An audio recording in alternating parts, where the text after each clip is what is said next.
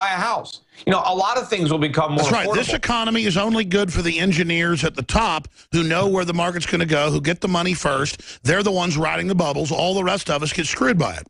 But, you know, a lot of things are going to change. Like right now, Americans, we buy a lot of stuff on credit. We have a lot of cheap stuff coming in from China. We take it for granted, but it's going to change. I mean, Americans are going to have to stop throwing things out and buying new stuff. We're going to have to repair the stuff that we have because we don't have the factories anymore. And we can't keep borrowing money to import the things that other people produce with their factories. So this is going to be a painful adjustment process back to a viable economy that grows based on underconsumption, saving, and investment, where the consuming is the reward for the economic growth, the production and the savings. We've got it backwards. We claim that we're a consumer-based economy. You can't have an economy based on consumption. It's a disaster. It's a bubble, which is what we have. But the Fed wants to perpetuate this. The Fed doesn't want anybody going to rehab. The Fed doesn't want people realizing that that's where we need to be. They want to keep the party going. They want to keep the high going. So they are going to come back with more QE. They are going to keep rates at zero, but they don't want to admit that that's what they're doing. So they have to come up with excuses and reasons. Well, I have to say, you didn't just predict, and I'm not kissing your butt here, it's true. You didn't just predict that they wouldn't raise it. You explained years ago what the rope-a-dope was, the philosophy, and now that I look at it, you can really see them teasing people and creating this illusion, but then always pushing it out. How long do you think till they do finally raise it, or have they decided to just never do it? I mean, how far will they inflate this currency? Well, I think their plan, if they can pull it off, is not to raise rates and then to have some bad stuff happen, and they can say, you know, we were ready to do it. Everything was working. Everything was going great. But something happened that nobody could have possibly anticipated. And because of this crazy event that happened somewhere in the world, I knew 9/11. You know, we're going to have to postpone what we were going to do. We're going to have to do QE4 because everything we know it works because it had worked. You know, and the whole idea of talking about raising rates allows the Fed to claim victory, right? They get to have their cake and eat it too, because they can claim, like, everything is great, we're going to raise rates, but they don't actually raise rates because the easy part is bringing rates to zero. Any central bank can do that. The impossible part is lifting them back up again once you've got everybody addicted to zero. Sure. What does it signify that China is moving out of U.S. treasuries? I mean, what does that signify? Well, I think that Chinese are smart. I think they can read the writing that Americans can't. I think they have a lot of treasuries and they want to get rid of them. And I think it's not just China. You have countries all around the world that have loaded up on treasuries. They're going to sell. Is that the beginning of moving towards the exits? Because you've been saying the last few years that when we see them starting to dump U.S. bonds, that's the big sign. I think it is a big sign. And, you know, right now there's still speculators buying the dollar on the idea that the U.S. economy is sound and that the Fed's going to raise rates. But it's all because the Fed says it is. I mean, if you actually look at all the economic data that comes out every day, it's weak. The data hasn't been this weak since the Great Recession. Yet nobody pays attention to the actual data. They just look at Janet Yellen. And as long as Janet Yellen says everything is great, nobody cares what the data is. They're all waiting for the Pied Piper, Janet Yellen. It's like, you know, the emperor has no clothes. No one wants to admit the emperor is naked until Janet Yellen says it, you know? Let me ask you this, and I want to go to some phone calls. You're making you put your crystal ball cap on.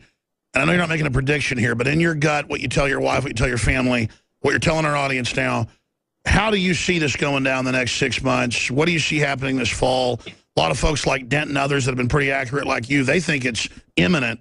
That it's going to get a lot worse a lot quicker. But we know they've got a lot of weird tricks up their sleeves. The market's so rigged now, interest rates, the stock market, that they can, you know, suspend reality for a while longer, kind of like Wile E. Coyote runs out over the cliff, and for a minute he doesn't fall because he's not really in the real world. He's being drawn by Mel Blanc. Yeah, well, it's not till he looks down that he realizes he's no longer on the ground. And exactly. I think that Wile E. Coyote phenomenon is going to happen because a lot of Americans don't realize there's nothing beneath their feet but air. And what's keeping it going is just the Fed's credibility. But how much longer can it maintain credibility by by bluffing it's going to raise rates but never delivering. And if it actually does deliver on a rate hike, it's just going to accelerate the collapse that much further, because if the Fed does raise rates by a quarter point, the markets are going to start anticipating the next quarter and the next quarter, and it's going to unravel even faster. So they're damned if they do and they're damned if they don't, which is why I think they're going to take the path of least resistance, which is leave rates at zero and keep pretending they're going to raise them until there's something that happens where they have to do QE4. And maybe it's going to be the jobs numbers. I mean, at some point, these job numbers are going to turn south with everything else. I mean, all the other data has already turned to recession. The only thing left is the employment data, and that's coming. But don't they admit most of the employment numbers are cooked anyways? They don't admit that, although Janet Yellen, even in her last statement, when they didn't raise rates, she said, we're still waiting to see improvement in the labor market. What improvement is she waiting for? If the unemployment rate is as low as it is and the employment market is as great as she says it is, why does she need to improve more? That just proves she's lying. She knows that the labor market is lousy, and if it's lousy now in September, it ain't going to be any better in October or December. In fact, it's probably going to be worse. Well, do you think Dent and others are right then, that they think by later this fall or winter we're going to see a huge stock market plunge? Well, look, I don't think the Federal Reserve is going to allow a huge stock market plunge. I think at some point, if it looks like the market is in danger of that big a decline, QE4 is going to be announced. So they're not going to allow their own bubble to deflate. They spent years blowing air into it. They're not going to let it, implode. So she's going to stop the stock market from collapsing. If I thought that the Fed was actually going to raise rates the way everybody believes they're going to do, then the stock market would crash, and maybe Dent would be right.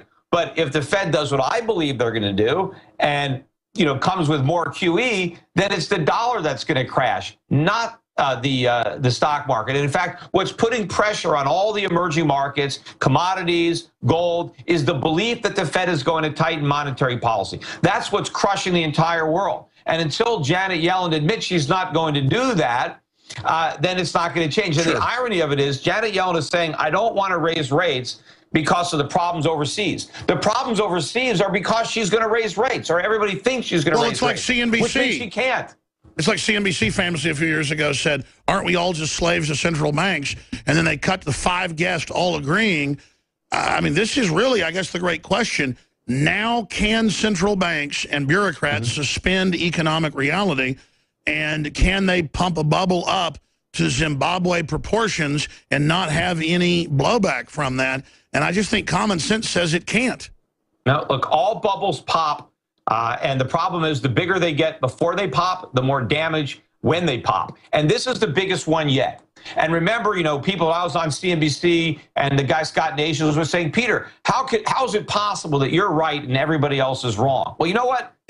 That's what happens. That's what happened with the housing bubble. And again, I'm not the only one, but there are not that many of us. But yes, I was right, and almost everybody was wrong. All the big banks, including the Federal Reserve, including Janet Yellen, were completely oblivious to the housing bubble and any of the consequences that were going to hit the economy when that bubble burst. I laid it out exactly the way it happened. Sure. And here we are again. Fast forward 2015. It's the same. Could it be Chicago? The same monitor. Could it be LA? Could it be Puerto Rico going bankrupt? I mean, we don't know what the trigger. War with Russia.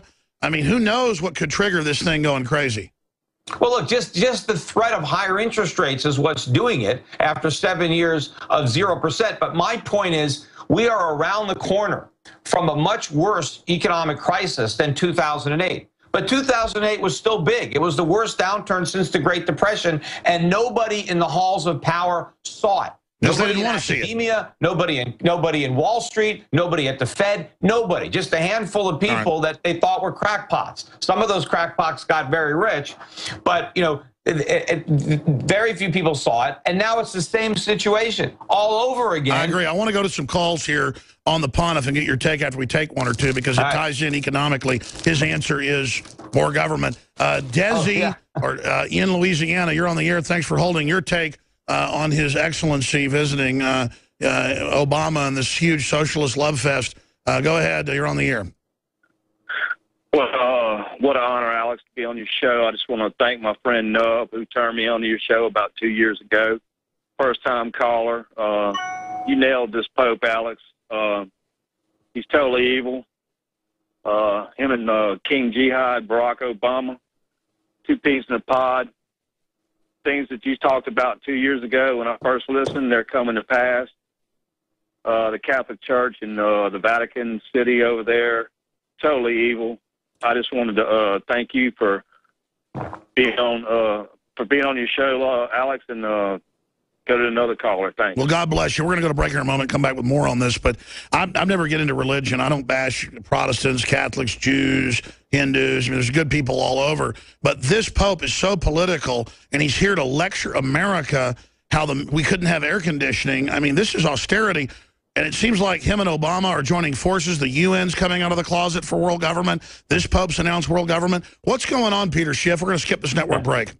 Yeah, you know, if the Pope really cared about the people, I mean, and again, you know, maybe he does, but if he really understood and wants to help, he should be embracing capitalism, freedom. That's what lifts people out of poverty. I mean, it's not government programs. Government programs create and perpetuate poverty. And we know that. It's a historical fact. Yes, he ought, instead of just reading the Bible, he should read history. He should understand what made America so wealthy in the first place, and it was the absence of government. Everybody wanted to come here. Yes, he's here. You know, we did more, certainly, to lift people out of poverty than any other country. Now, unfortunately, ever since the government declared war on poverty, poverty's been on the rise. But before the government decided to battle poverty, capitalism was destroying. They started battling it in the 40s, and now we've got the biggest wealth redistribution, the biggest divide, the smallest middle class ever. Yeah, I mean, we need less government, right? Redistributing a shrinking pie is not the solution. Yet, you know, it sounds good, you know, but even, you know, in the Bible, they talk about, well, you tithe 10%. I mean, they don't really, you know, endorse or recommend socialism there. So I don't know, you know, why the church has officially embraced the doctrine that has so failed miserably throughout time. I mean, look at these countries that have been communist. You know, look at the rampant poverty. I mean, look at all the poverty in Africa. I mean, it's not because of freedom and capitalism that there's so many poor people in sub-Saharan Africa. I mean, look at what the governments are doing to their own people in these countries. Go there and lecture those governments. Now, the fact of the matter is, there are problems in America, but it's because the government is doing too much, not because they're not doing enough.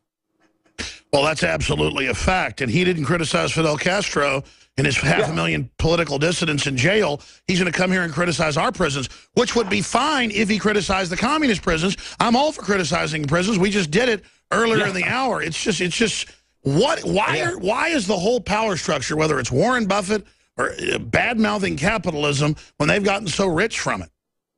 Yeah, well, again, it's a lot of people like to be liked. You know, that's part of the problem because so many other people embrace socialism, and it makes you look good if you pretend or you show your compassion by how much you're in favor of these government programs.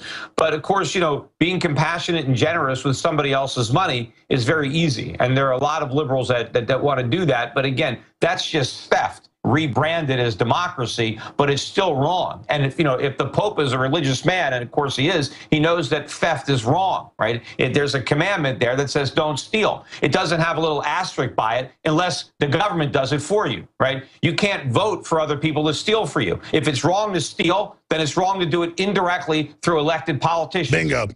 Bingo, absolutely on target. Shifting gears, I'm letting the callers bring up other topics that I'd like to ask you about. Refugees. Saudi Arabia, Qatar, and 8 other countries won't take one single person. Saudi Arabia quarterback destabilizing Syria, running those jihad forces. That's all admitted. It's been declassified. Our government's working with the radicals. Then they lecture us. Bill in Minnesota wants to comment on the, quote, refugees or migrants. I'm going to go to my neighbor's house and, hey, I'm moving into your bedroom. I want food. I want my medical bills paid. I'm a migrant. I mean, it's stealing. It's just, but why is the West the only group told we've got to pay for everything? Again, it's because of our Judeo-Christian ethic. They know we're the nicest people in the world. I'm not saying other countries are bad, but let's face it, we are literally a bunch of bleeding heart chumps, and it's killing us, folks. It's killing us. Bill in Minnesota, you're on the air with Peter Schiff. Welcome. Hey, honored to be on with both of you guys. I got to say, a couple weeks ago when you had an article up about these migrants, and I just call them invaders. I mean, that's all they are. They're just invading countries that were sovereign and thinking that they can get a free ride. But here's the deal. You had an article up about how German officials were telling German women not to dress provocatively around these Muslims